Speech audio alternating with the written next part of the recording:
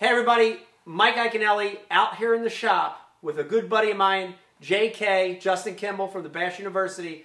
We're going to be talking to you today about a Fluke modification that's unbelievable. Dude, you know I love Flukes. Yeah. You love Flukes. But there's a lot of times when they're short striking, right? Oh, yeah. A Texas rigged Fluke is not working. Some of the other modifications not getting them. You've got a system, and I've seen it firsthand, that you use to catch fluke fish that aren't eating the bait right. That's right. And it's called? It's the Pop Rivet Trick. The Pop Rivet Trick with the Fluke. And here's one that's already rigged.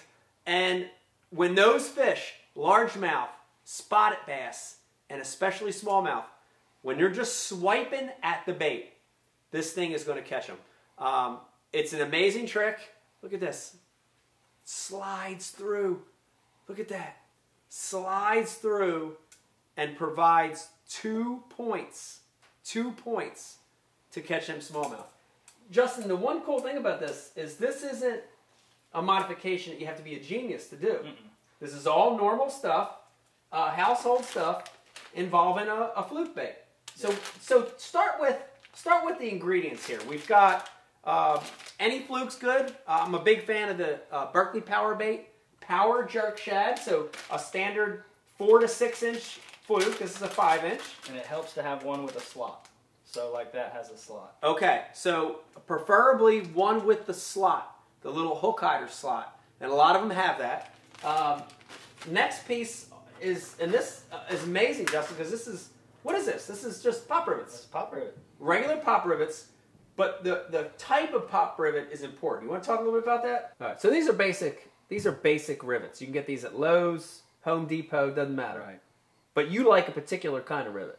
Yeah, I go with steel over aluminum because if I'm throwing it weightless, which is often the case with this technique, unless I add a swivel for weight or something. Yeah. I want the heavier one. So steel is heavier than aluminum. So yeah. Even if it's just a fraction, you know, Yeah. with fishing, that's a lot. Yeah, and then so on I go with that. And then on sizes, you're picking the long. The longest one of these three. So it looks like that. Yeah. I want something to go almost the length from the nose to the pocket there, right where the I guess the throat of the fluke. Yep. So where that slot begins. Okay. All right. So we've got a rivet, and then what's the next step here? I know there's we've got if you're familiar with rivets, that normally goes in a rivet gun, Yep. but we don't need the gun here. No, you just need to grab your pliers. Okay. Yep. So you take your pliers and you grab the rivet right here. Yep. And then you rotate it around Yep. just like this. And then you pop it out like that. You're going to have to hit it kind of hard on a hard Yep. surface. But You're not done with what I call the needle. I don't know really what the right word is, but Yep. this is your thread. Okay. So you don't need to just get rid of all these. Yep. This is the key piece, but you still need this to create Still a going pocket. to use that to help thread it through. Okay. So there's our fluke. There's our fluke style bait. And so what I want to do is I want to imagine, I don't go straight. I want there to be kind of a subtle diagonal space here, this hollow space that you're going to put the rivet in. So I kind of line that up to the center, and I kind of start just above the bottom of the nose, and I push it up, and I'm trying to keep it straight and come out right where you think the line should go in, right up there in the center of the nose. Yeah. And bring it all the way through. Right. So you're using that to actually create the hole. And then I'm going to do it one more time. So you do it twice to really really groove out that plastic. Yep. You channel that plastic out. See how some plastic already came off there? Yep. You can tell little bits of plastic. So you've channelized the nose of that plastic. Yep.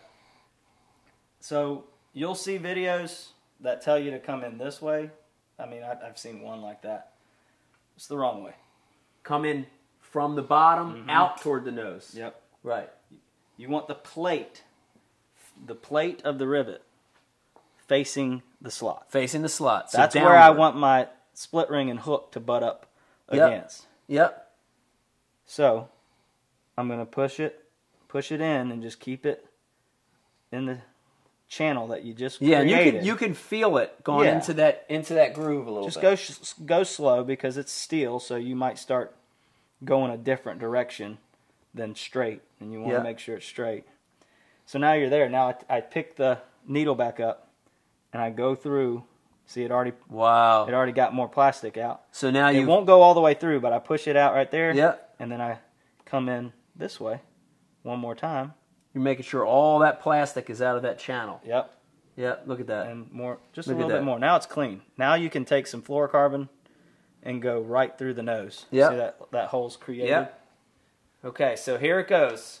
So you've got the Fluke channelized, and now talking about the hook, instead of a single hook, we're using a treble. This is a key part of the concept. So a number 4, a number 3. I have been treble. going with a number 4. I think you can get away with a number 3 as well, but it's all about action too. The moment you play around with it, if you feel like you need more weight, I mean you can go up. But the reason I don't like going up to like a number 2 or something, is because this has been a trick. Now it's worked great on largemouth, so don't let me steer you wrong, but it's great with schooling smallmouth and schooling spots.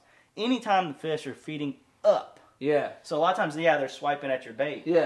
But they're coming up under. So you got those 2 hooks underneath now. So they're stuck. You hardly even set the hook. You just jack them and go.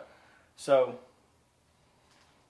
that smaller hook. A lot of times is you probably the one who teach me this. That number 6 sometimes is better than a number 4 and so on.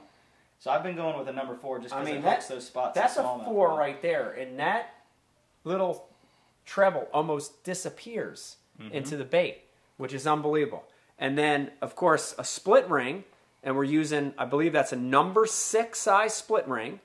And then basically all we're going to do, the next step, Justin, is thread that line, and we'll use the one that's already rigged. We're threading that line through the rivet.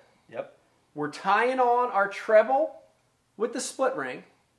And just like a modification we do on a lot of swim baits, we want to bury that single hook in the body to where when we pull on it, here's what you're left with.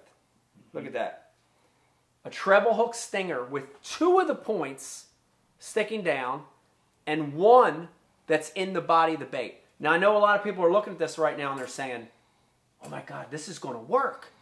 But does it affect the action of the bait? Does this affect the action of the bait whatsoever?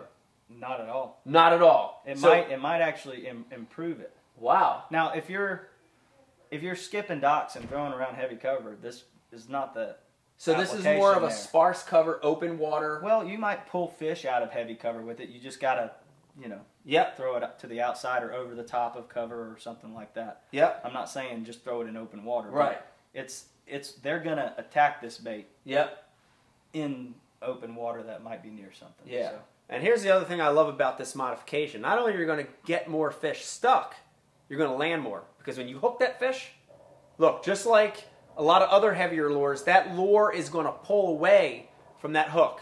And when you get that weight away from the fish, and that fish is thrashing and jumping, all you're left with is that number 3 or number 4 treble on a split ring. I love that fact to it. Now, one other thing, Justin, let's talk about hook types, because a regular hook treble hook is great, but there are some options, right? And you've played with, this is the VMC bladed treble in a size 4, and also a number 4 treble with a feather on it, which are also some good options in certain situations. More flash, more breathability. What would you say, how high is your ratio improved when there's short striking fish with this technique? Okay, so I'll give you an example of a team tournament. Me and my team partner won a couple summers ago. They were schooling fish, and I threw out there with an offset hook, like normal. And I've known about this trick, and I've used it. But I just was going fast, and I went 1 for 5. I got 5 bites on 5 casts. So the bait was right. They're coming up. I only got 1 of them hooked. And he made the comment, my partner Matt Henry goes, hey, dude, why don't you tie on the treble real quick?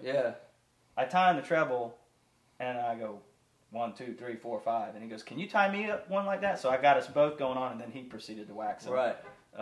But I don't think we lost one. Wow. I think the hookup ratio was like probably 9 out of every 10 bites got hooked up and got in the boat. That's unbelievable. Listen, try this.